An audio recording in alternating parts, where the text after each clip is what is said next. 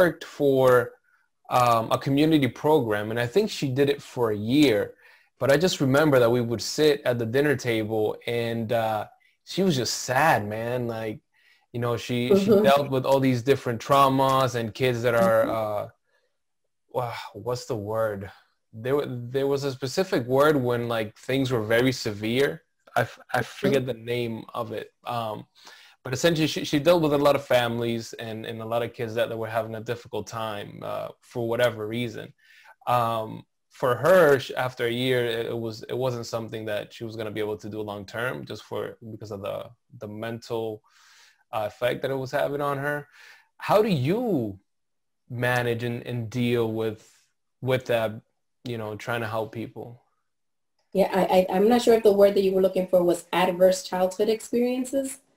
Yeah, yeah. Mhm. Yes, so we deal a lot with that. So because we are human, it's very important to have self-care days that consist of a lot of different things. So I make sure that at least once a month, I take a day or two off um, to decompress because it's true. There is something called as vicarious trauma.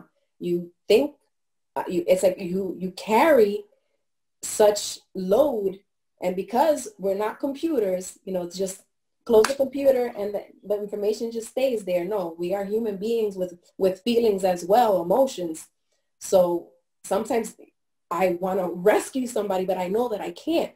I can provide certain resources, but then individuals have choices to make for themselves. So as far as self-care, I enjoy massages.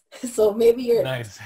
things that go on under self-care. I mean, now with COVID, I have not gotten one, but I do get like my nails done.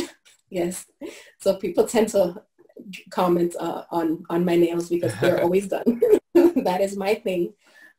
Also, I enjoy singing. I enjoy connecting with my faith. And for me, that's the most important thing.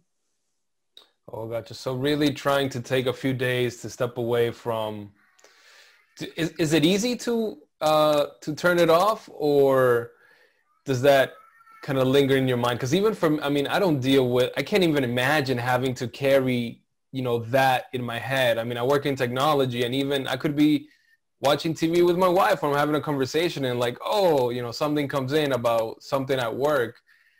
Does that ever happen to you? I mean, I would think it does, but. It very often, but you learn to, you know how they say, leave work at work and don't bring it home. It's easier said than done. But as long as, like for me, as long as I know that I tried my best is enough. So the same thing that I tell my patients, your best is enough.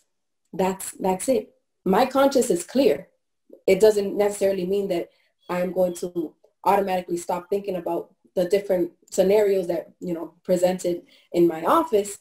It just means that I have a clear conscience to know that I did a good job. But then there are some times where it's like, could I have done more?